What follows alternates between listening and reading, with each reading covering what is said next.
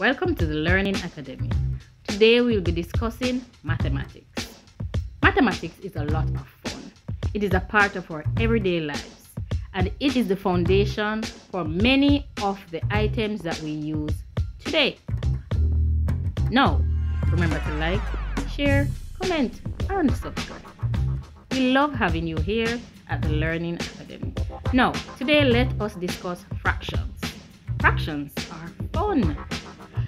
Fractions represent equal parts of a whole.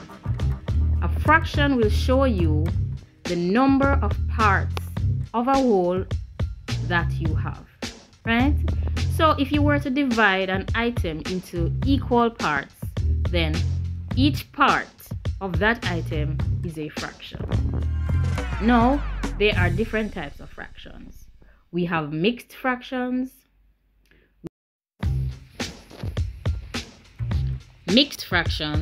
equivalent fractions, unit fractions, improper fractions, and proper fractions.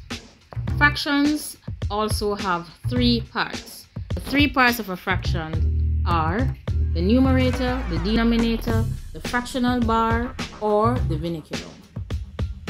We all know that the numerator is the number that is at the top of the fraction. This is the number that is above the fractional bar. There is also the denominator. This denominator is below the fractional bar.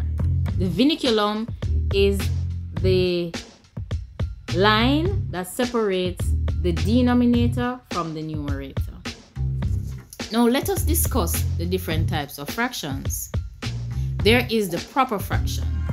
A proper fraction shows the amount of parts that you have.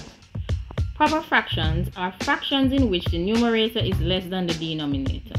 Examples include 3/4, 2/3, or 5/10. There's also unit fractions. These fractions are fractions in which the numerator is 1. Example, 1/2, 1/3, 1/5, 1/6, and the list goes on. There are also improper fractions. These fractions are fractions in which the numerator is greater than or equals the denominator.